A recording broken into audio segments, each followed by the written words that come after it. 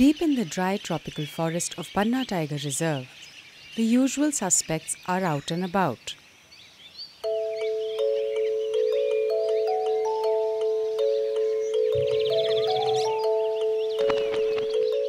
The birds preen and coo.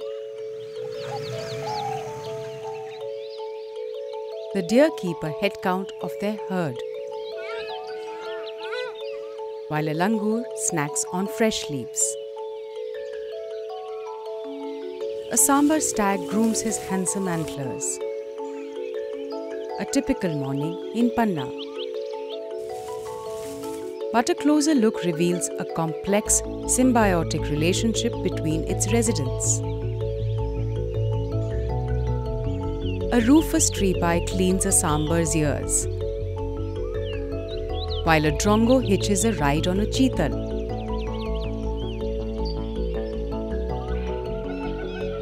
A langur feasts on the fruit and shares the loot with the deer waiting below. But this bonhomie goes beyond sharing food. It keeps them alive.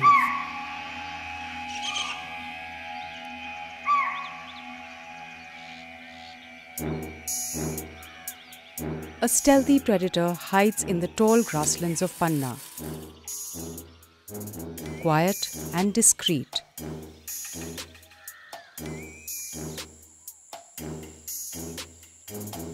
Looking for easy prey. But the langurs on high perches, with their razor-sharp eyes, notice the distinct spots moving through the brush and raise an alarm.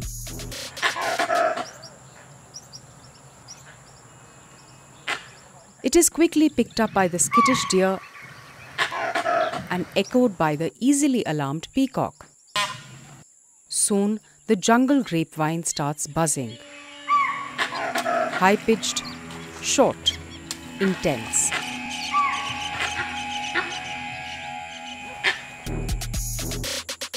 The leopard is on the move. An apex predator, the leopard is hoping to surprise an unwitting cheetal or langur. But the sambar has picked up on the cacophony.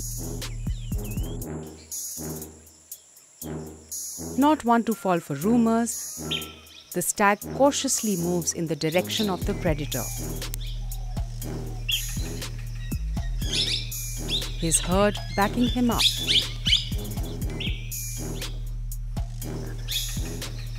As soon as the presence of the leopard is confirmed, the sambar emits a short, loud bark.